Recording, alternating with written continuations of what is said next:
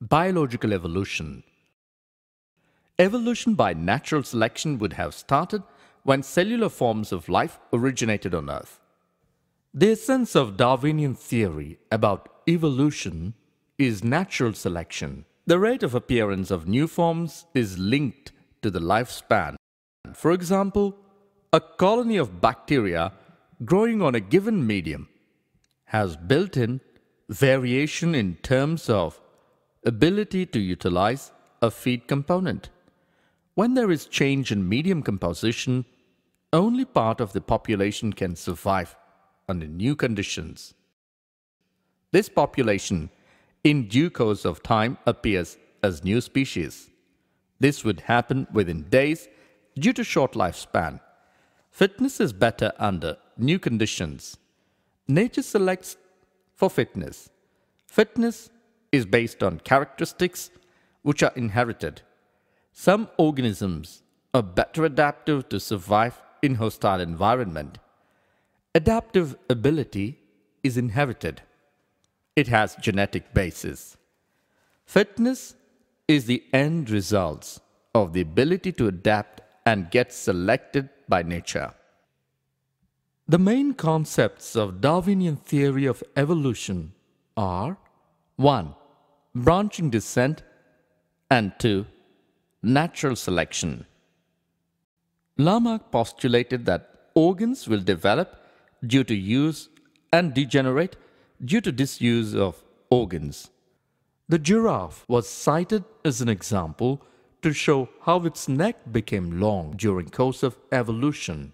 The ancestors of giraffe was horse-like animal with a short neck. Drought in the environment forced it to feed more advantageously on the leaves of trees. During this, the animal made conscious effort to elongate its neck. By constant stretching, this constant use added to the length of the neck from generation to generation until it became remarkably long. As they passed this acquired character of elongated neck to succeeding generations, giraffes slowly, over the years, came to acquire long necks. It is still not clear whether to regard evolution and natural selection as processes or end results of unknown processes.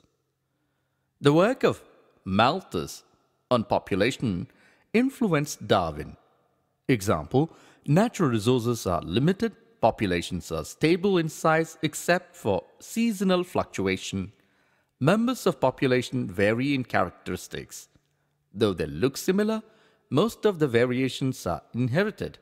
The fact that population size will grow exponentially if everybody reproduces maximally. The fact that population sizes are limited, that there have been competition for resources. Only some survived and grew at the cost of others that could not flourish. The insight of Darwin was variations which are heritable and make resource utilizations better for few will enable only those to reproduce and leave more progeny. Hence, over a period of time, survivors will leave more progeny, and hence new forms appear to arise.